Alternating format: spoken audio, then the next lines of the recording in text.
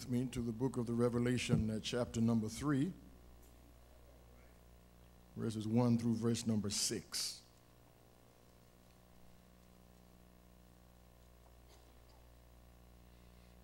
And unto the angel of the church in Sardis write, These things saith he that hath the 7 spirits of God and the 7 stars. I know thy works, that thou hast a name that thou livest and art dead. Be watchful and strengthen the things which remain that are ready to die. For I have not found thy works perfect before God. Remember therefore how thou hast received and heard, and hold fast and repent. If therefore thou shalt not watch, I will come on thee as a thief, and thou shalt not know what hour I will come upon thee. Thou hast a few names, even in Sardis, which have not defiled their garments, and they shall walk with me in white, for they are worthy. He that overcometh, the same shall be clothed in white raiment, and I will not blot out his name out of the book of life, but I will confess his name before my Father and before his angels. Verse 6 reads, He that hath an ear, let him hear what the Spirit saith unto the churches. Thank you. You may be seated. The grass withers and the flower fades, but the word of our God shall stand forever. I want to talk this morning about an autopsy of a dead church. An autopsy of a dead church. The church at Ephesus was the fallen church with the perennial problem of fundamentalism. The church at Smyrna was the fearful church with the perennial problem of ritualism. Pergamos was the faltering church with the perennial problem of clericalism. Thyatira was the false church with the perennial problem of sacerdotalism. Sardis is the fruitless church with the perennial problem of liberalism. Suppose you were crawling, scorched near death across a hot, burning desert. Your throat was almost closed from thirst. Your body was just about paralyzed from the sun. And you look up and see a sign in the distance that says, cool, clear, life-giving water 5 miles ahead. And you crawl almost dead to Tearwester Street and see this magnificent sanctuary. Open the door, because the sign advertises cool, clear, life-giving water. And with your last ounce of strength, you drop your bucket in the well, only to hear the thud of that bucket hitting the bottom with no water. You pull up the bucket and there's only dust, and that dust cannot quench your dying thirst. That's what happens at a lot of churches, that we advertise cool, clear, life-giving water only for people to drive up here to a mirage.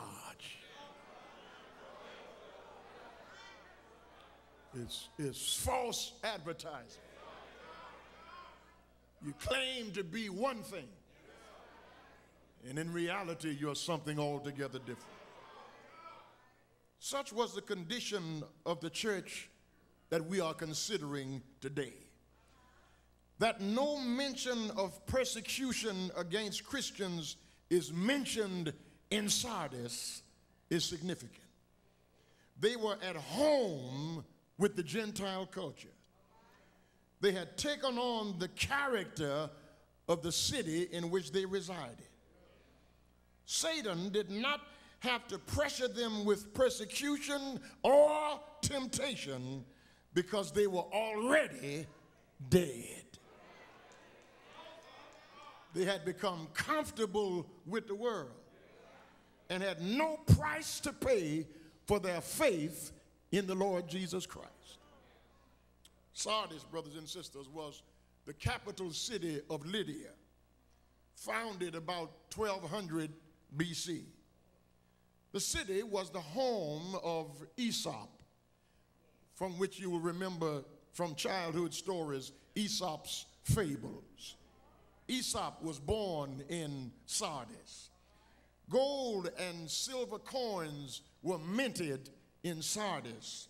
As a matter of fact, Sardis is the birthplace of the minting of coins.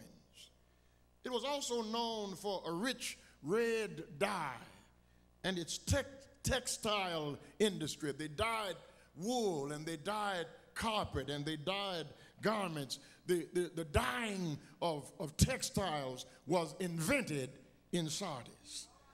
Sardis was also the richest of the 7 churches of Asia Minor.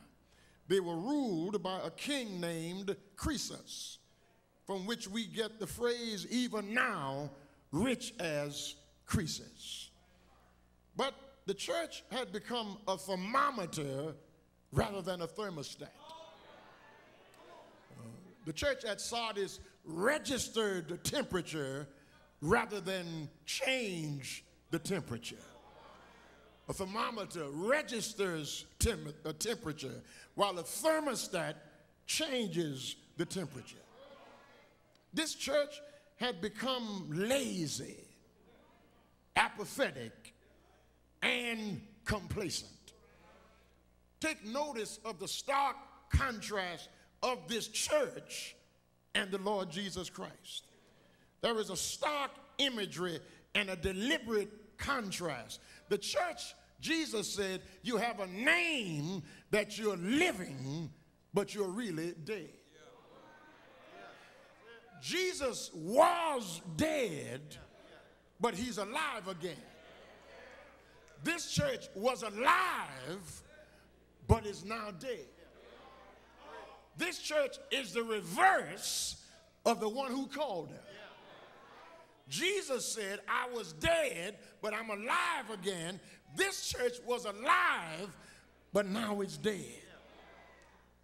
And this Jesus, this Christ of ours, comes as the great physician to perform an autopsy on this dead church.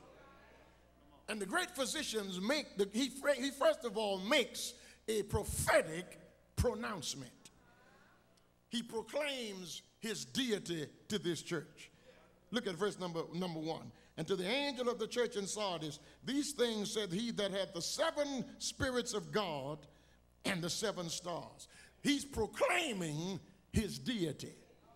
The 7 spirits of God are the complete work of the Holy Spirit. 7 is a number of completion. And the 7 spirits of God is talking about the character that the church ought to have. And the 7 spirits are mentioned in Isaiah chapter 11, verse number 2. The Spirit of the Lord rests upon him. The Spirit of wisdom and understanding.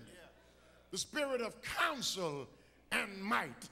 The Spirit of knowledge and the fear of the Lord. All of that ought to be present if you are really the church of God. And then he talks about the 7 stars or the 7 pastors, the 7 angels of these churches. It has to do with holy character and holy calling. Because if a church does not have a holy character, it cannot live up to a holy calling. Somebody ought to help me preach here this morning. He proclaims his deity, and then he proclaims his discernment. He says, I know your works. I know your works. This pronouncement is no word of commendation. He does not commend them for any good thing that they are doing. He says, I know your works. And here is what he knows about them. He knows that they claim to be something by reputation that they are not by character. I wish I had 2 or 3 more witnesses here. They claim to be one thing by reputation. And as a matter of fact, all they have left is reputation. And church, we can't live on yesterday's reputation. God has called us to more than what we used to be. And if all the church has left is reputation, you're dead. Dead rituals, dead singing, dead preaching, dead tradition. I have no trouble with tradition because tradition is what we do every Sunday morning.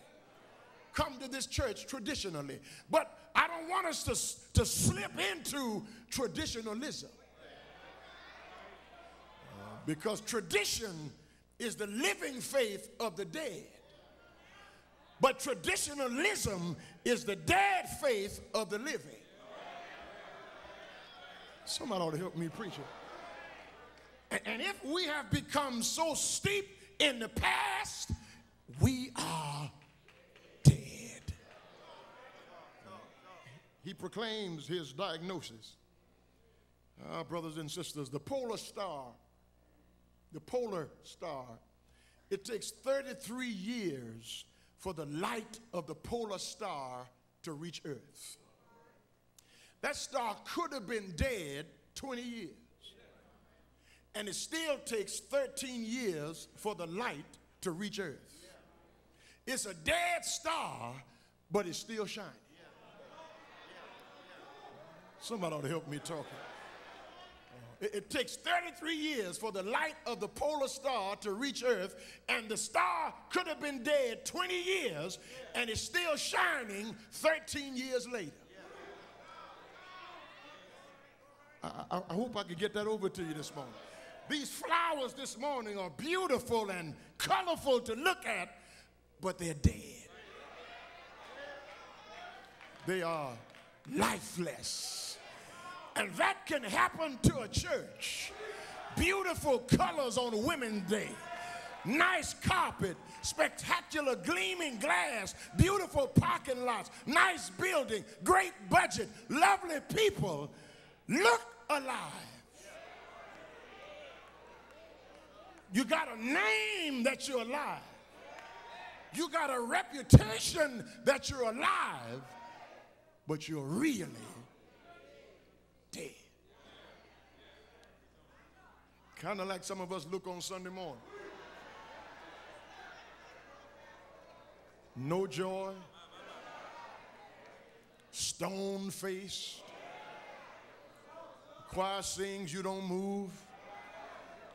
The deacons pray, you're not impressed. I preach, you fall asleep.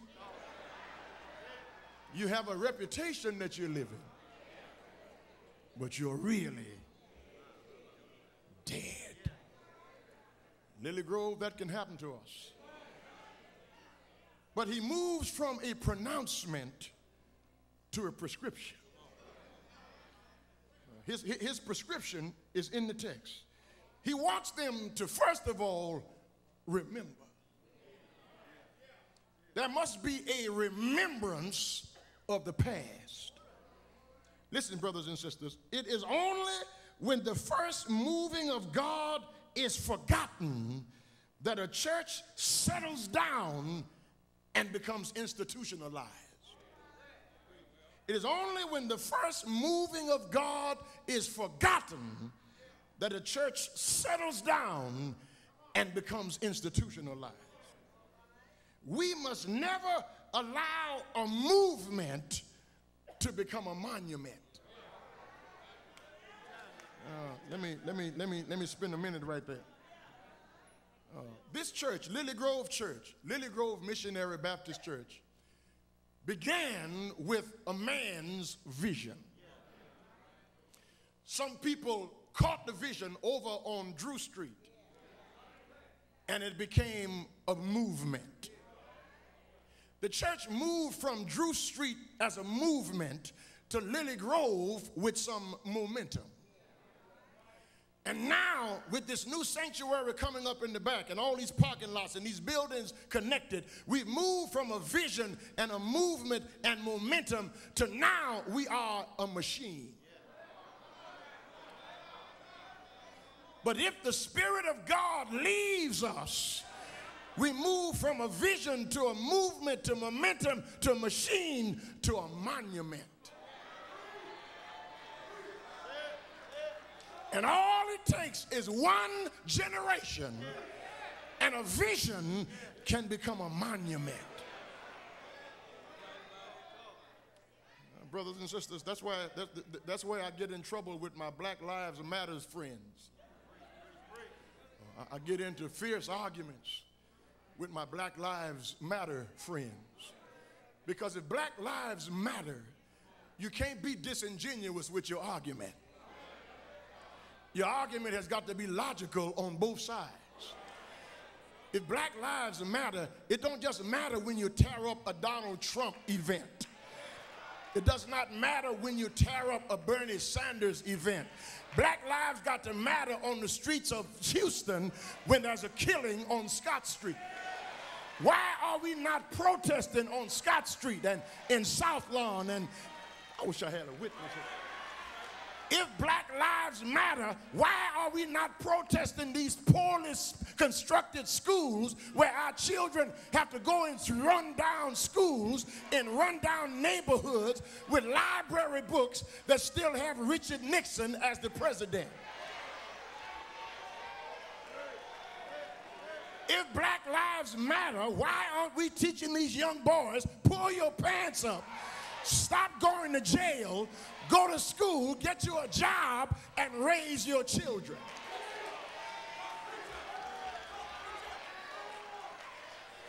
Listen. You saw this melee, this disgraceful melee that took place at Donald Trump's rally with the Black Lives Matter movement. And I need to say this on television, that we ain't got no dog in this fight politically.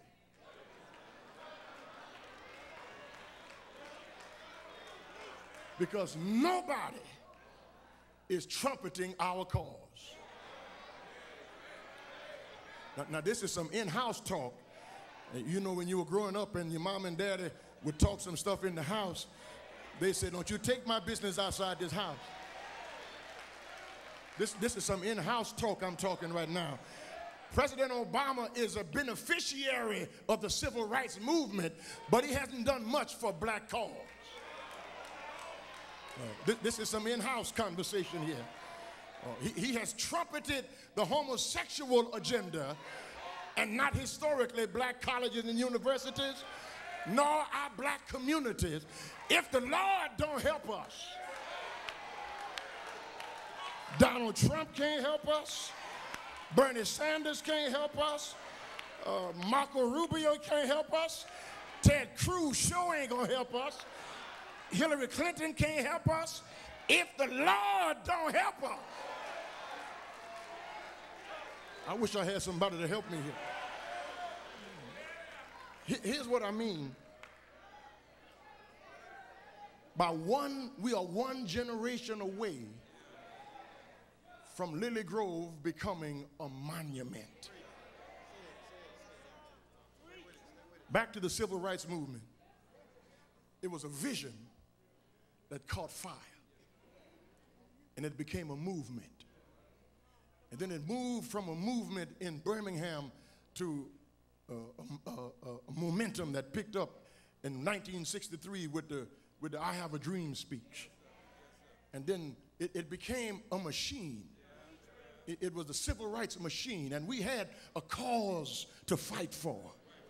But now you visit those churches that only was involved in the movement, and they are now a tourist attraction.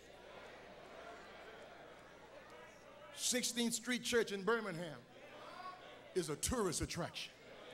Ebenezer in Atlanta is a tourist attraction. And when you come back to the church, nobody in the 18th century preached to more people than Charles Haddon Spurgeon. But Metropolitan Church in London now is a tourist attraction. Wish I had somebody to help me preach. And all it takes is a generation to stop caring about the past or worshiping the past for your church to become a monument. Those of us who read the Bible will remember God won great victories through Gideon.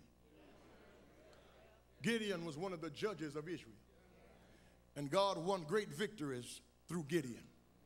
And after Gideon had won the victory, I need 2 or 3 Bible readers here.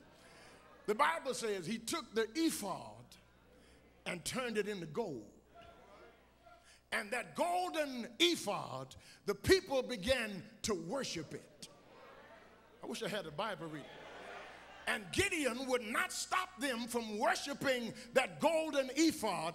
And in the worship of that ephod, they forgot who brought them.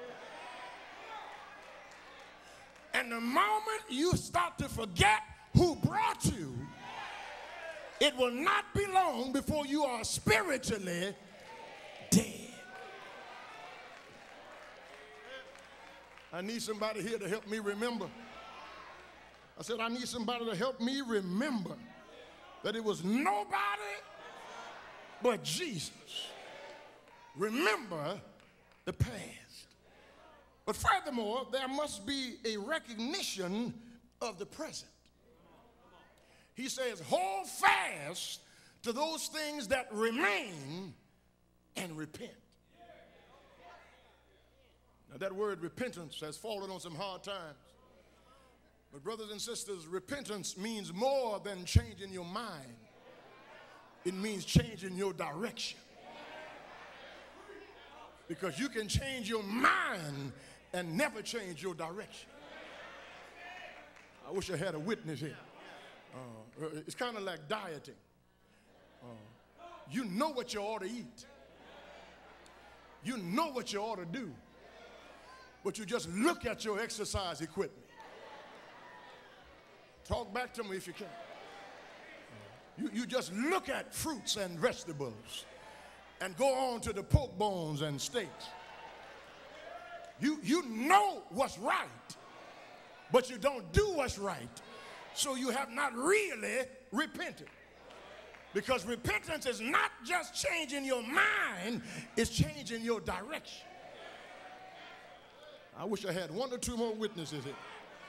And then, brothers and sisters, there was also the readiness for the future. He says, if you don't repent, I will pull the plug, pronounce you dead, and put a sign over your door, mark out Lily Grove, and put a sign over your door that reads Ichabod. Ichabod means the glory of the Lord is gone. And we'll show up every Sunday. Ichabod. The ushers become pallbearers. The deacons become embalmers. Preachers become funeral directors. Preachers go to school instead of seminary, it's cemetery. Ichabod. The glory of the Lord is gone. And we hang a steeple over a morgue. That's what I almost called this sermon this morning. A morgue with a steeple on it. People walking in there look alive, but they're dead. because their works are not perfect before God. Listen, brothers and sisters, I know it doesn't feel good to hear, but God is not interested in a Christianized version of your old life.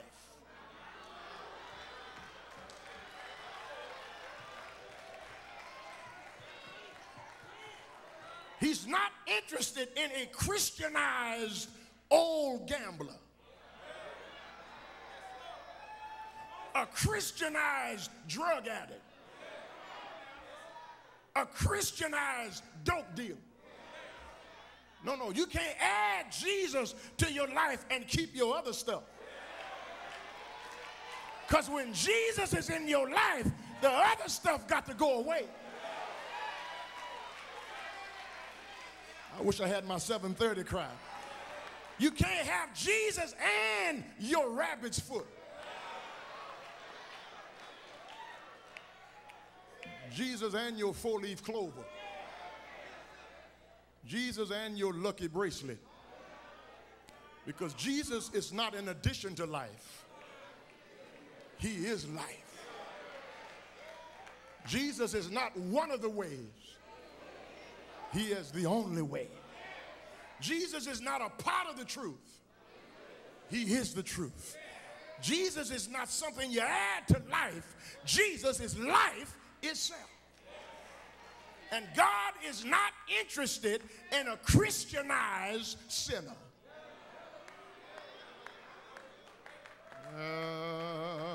Hear me, brothers and sisters.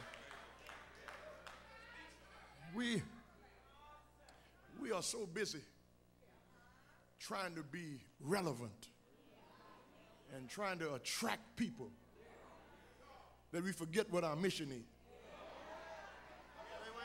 Our mission is to make disciples. Our mission is to call people out of darkness and into the marvelous light.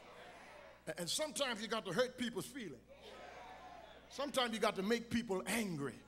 Because if you are the church of God, you're not going to please everybody. Jesus said if they hated me, they're going to hate you. Because the servant is no greater than his master. Have I got a witness here? You got to be different from the culture that's around you. If any man be in Christ, he's a new creation. Have I got a witness here? Be not conformed to the pattern of this world, but be transformed by the renewing of your mind, that you may prove what is that good and acceptable and perfect will of God. I would rather us not build a church if we ain't going to build some people. Because what difference does it make to build a church and put Christianized sinners in there? See how quiet you got right there? I don't know. It may be prophetic. I'm not a prophet. I'm not even a son of a prophet. But I'm asking the Lord to stop our progress if we're not going to build people.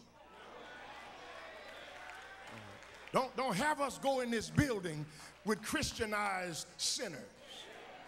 Don't have us go in this building with flowers that look alive, but they're artificial and dead. I wish I had 2 or 3 more witnesses. Because it doesn't make sense for brick and mortar and stained glass and money and all of that stuff, and you're not a believer. Get your mind off the stained glass. Get your mind off the building. Get your mind off the process and make disciples. Go in the hedges and the highways and compel men to come to Jesus Christ. It's not about a building. If my people, I wish I had a Bible reader, which are called by my name, would humble themselves and pray and seek my face and turn from their wicked way, then will I hear from heaven, forgive their sins, and heal their land. You got a name that you're living. but you're really dead. That's the great physician's pronouncement. That's the great physician's prescription. And all of which has been bad news.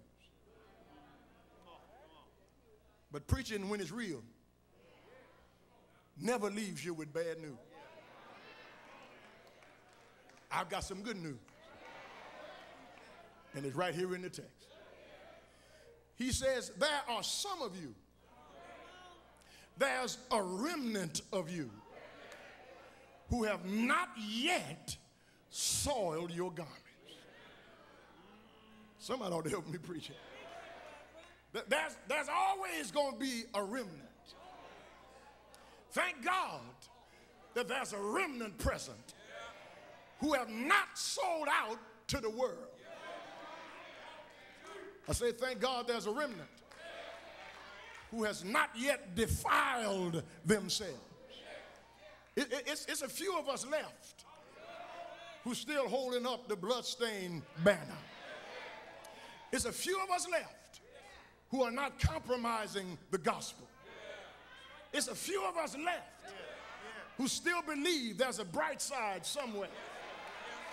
There's a few of us left who's not going to let the world squeeze us into its mold. They're going to talk about you. They're going to lie on you. They're going to persecute you. But Jesus said, just keep holding on. And when I come, you will walk with me in white. For you are worthy. Now, brothers and sisters, here's the whole message, and I'm through.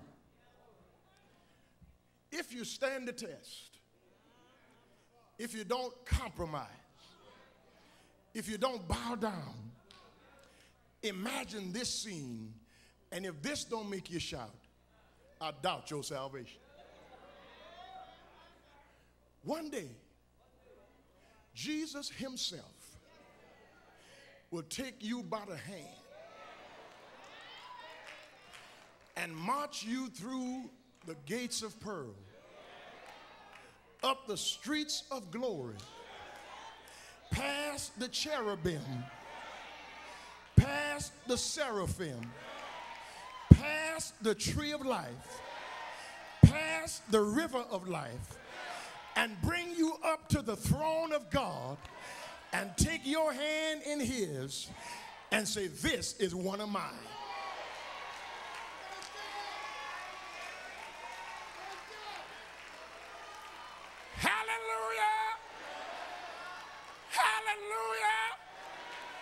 This one has not defiled himself. I want to be in that number.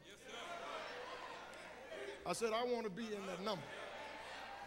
When the slumbering echoes of the everlasting hills will cry out, thou art worthy, Jesus will present me to God the Father and say, this one shouted every Sunday.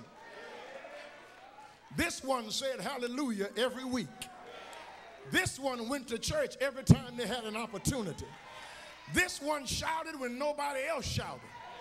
This one made noise when nobody else wanted to give you the glory. This one jumped up and down if they were the only one on their pew. This one cried out, your name is holy, your name is righteous. This one gave you the praise when nobody else wanted to shout your name. I want to be that one. You can sit down here if you want and act like God didn't bring you. But I want to be the one who says he brought me. You can keep your mouth closed all you want, but I've got something to shout about. You can sit down here and sleep all you want, but I've got something that I'm grateful for. God's been good to me, and I want him to present me before my Father as one who always gave his name to praise. He was tired sometimes, but he kept on praising your name. She was sick sometimes, but she showed up to church anyway and gave your name to praise. There was trouble in their life sometimes, but they still came to church on Sunday and clapped glad hands. and raise their voices in anthems of praise because you are worthy. They were glad to be in the service. I wish I had a witness here. They were glad to show up to your house to worship. They came with their mind made up that if nobody wants to praise him, I will bless the Lord at all times. His praise shall continually be in my mouth. Is there anybody here got something to praise God about? Is there anybody here glad that you haven't defiled your garments? Is there anybody here still holding up the bloodstained banner? Come on, shout by yourself. You don't need nobody to shout with you this morning. You got your own praise report. You got your own testimony. It wasn't your degree from college that kept you. It wasn't your money in the bank that kept you. It wasn't your connections that kept you. It was nobody but the Lord. The Lord's been good to me. He brought me from a mighty long way. And I'm going to praise his name if I got to praise him by myself. But I wish I had some company this morning who don't mind testifying. Can't nobody do me like Jesus. Can't nobody do me like the Lord. Come on, help me testify. Because if you're going to praise God in heaven, you got to get in practice right now. If you're going to praise God in glory, you got to get in practice at Lily Grove. You can't praise him in the graveyard. You can't praise him in a casket. So since you are alive this morning, since you are not dead this morning, tell God thank you for all you've done for me. Thank you with my hands lifted up, with my heart filled with praise. Shake somebody's hand. Tell them you might not feel like it, but I feel like praising his name. You might not want to. Come on, tell somebody else.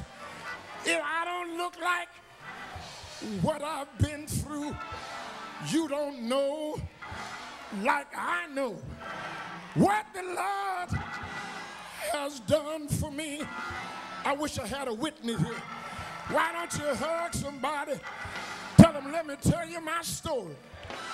I was on my way to hell, and Jesus cut loose my stammering tongue. He took my feet out of the miry clay. He wrote my name in the Lamb's book of life. So I've come to praise him. Praise him. Praise him. Praise him. Praise him. Praise him. Praise him. Thank him. Give him the glory. Shout his praise. Call his name. Show forth his mercy. Tell him thank you for all you've done for me. I wish I had a real shouter here. I wish I had a real praiser here. I wish I had a real worshiper here who don't care who's looking at you. You don't care what time it is. You just grateful. He woke me up this morning, put food on my table, clothes on my back. I got a job in the morning. So I'm going to take a minute right now to tell God thank you. Hallelujah. Hallelujah. Thank you, Jesus. He's worthy to be praised. From the rising of the sun to the going down of the same. He's worthy. I know he's all right.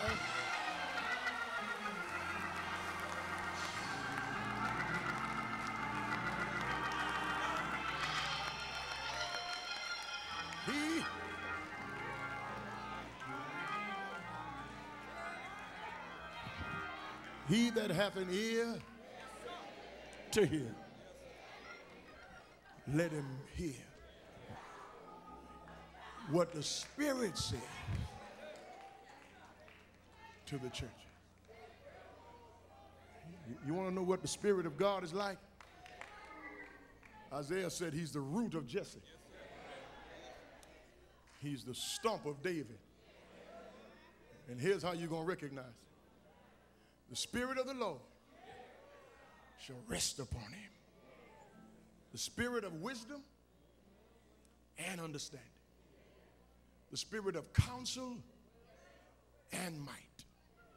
The Spirit of knowledge and of the fear of the Lord. And that's how you recognize a Christian. The Spirit of wisdom and understanding. The Spirit of counsel and might. Knowledge and the fear of the Lord. And he says, if you hold out, if you hold fast, you will walk with me in white. To walk with him in white means to have the victory.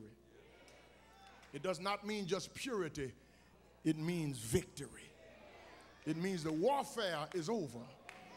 It means the battle is fought. The victory has been won. And now you can walk with him in white.